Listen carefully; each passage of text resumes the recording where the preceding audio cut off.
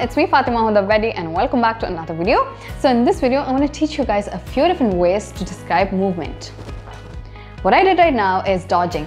So when you're trying to avoid something or someone that is about to hit you, then that is called dodging. The second one is dashing. So when you're in a hurry and when you dash into a room like that, that is when you say you're dashing. So say I dashed into the airport because I was about to miss my flight. And then comes hop.